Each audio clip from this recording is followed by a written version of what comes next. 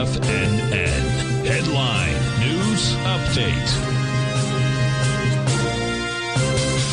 And welcome to the 2 p.m. update with me, David White, here at TFNN. Of course, as we really just taking a big step back and waiting for Chairman Powell to make comments. I don't think anybody's going to be surprised when he remains rather hawkish. We're down, 10 points on the S&P cash now, something like that.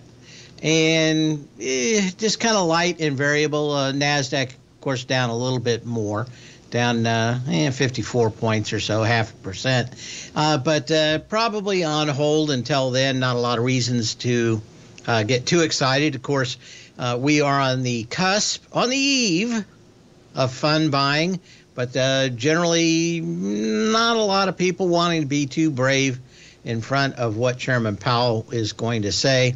So it's a lot of hurry up and wait.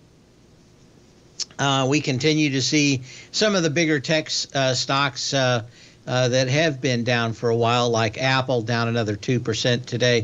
Microsoft, not so bad, down about 0.5%. But a lot of people, a lot of reasons for Apple to probably be weak.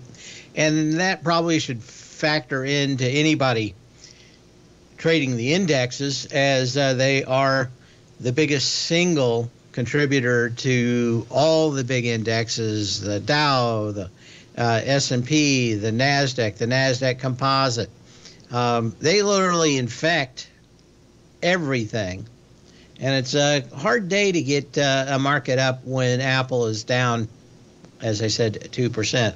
Some of the other ones out there that we're going to talk about on the show today is Intel. They've come out with some new server chips. We'll talk a little bit about that. Kind of as AMD used to be kind of a joke in the server business. They did have some business, but it wasn't much. Intel only up into about 18 months ago owned about 90% of all the server business. I think that's going to change fairly quickly.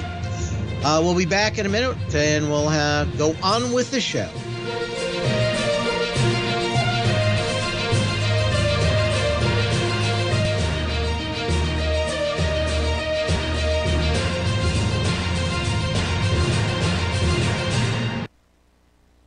The reality